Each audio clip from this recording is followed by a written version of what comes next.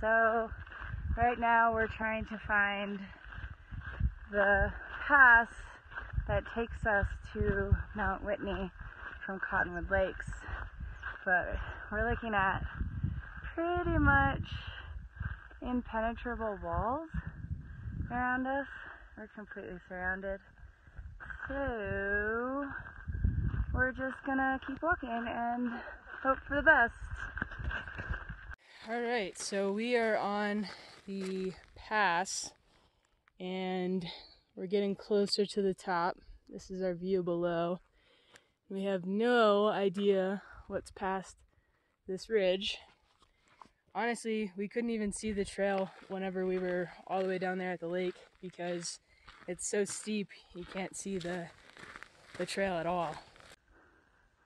Still climbing. Bye. We're still on it? What? We're still on it? I don't know, this is a video.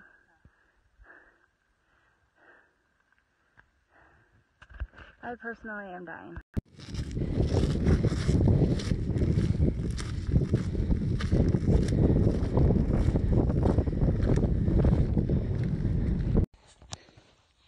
We made it to the top of the pass. I'm dying. This is where we were over here. And this is where we're going. That's Sequoia back there. We came in at Inyo.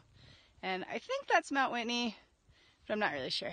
There's been a lot of fat marmots, and we just saw one laying down and eating, and I thought that was pretty endearing. Yesterday was crazy, and here's why. We found out there was really bad weather on Mount Whitney, so we decided to summit the next highest mountain because it was very near our campsite. We went up the pass and we summited Mount Langley, and I kind of stopped taking pictures because I was getting really bad altitude sickness. Apparently my lips were purple, as I've been told. I had to lay down a lot, and then as we summited, we actually it just started hailing really badly, and so we came back down the mountain, and as we were coming back down as fast as we could, it started thundering and lightning. I saw a really close lightning bolt, so it was really scary.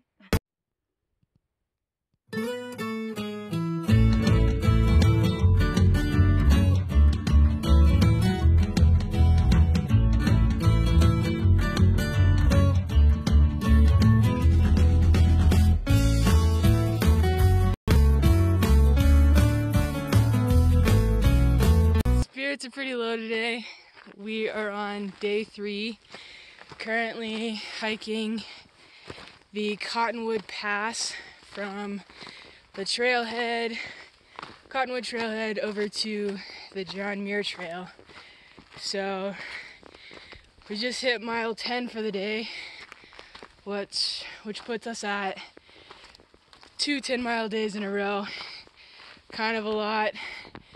We're physically and mentally hurting, but we plan on making it to the JMT within the next mile or so. So that's pretty exciting. You got it, babe.